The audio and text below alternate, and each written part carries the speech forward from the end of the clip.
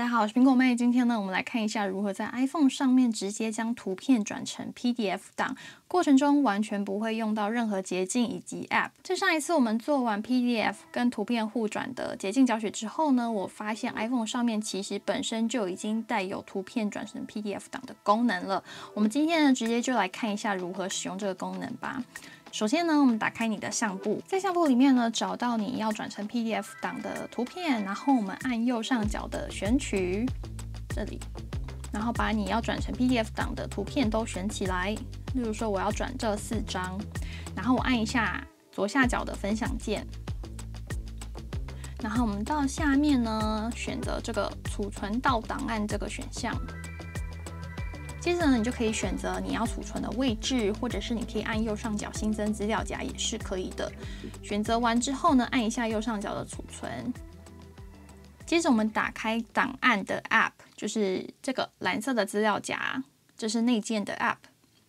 接着我们按一下右下角浏览，然后去找你刚才储存的位置。如果你找不到的话呢，可以按左上角的这个浏览，它就会回到上一层。找到你刚才储存的图片之后呢，我们按一下右上角的3个点点，接着按选取，然后把你要转成 PDF 档的图片选起来。然后呢，我们按一下右下角的3个点点，这边呢，第一个选项就叫做制作 PDF 档，点下去。接着你就会发现你的同一个资料夹里面就出现了一份 PDF 档的文件，点进去。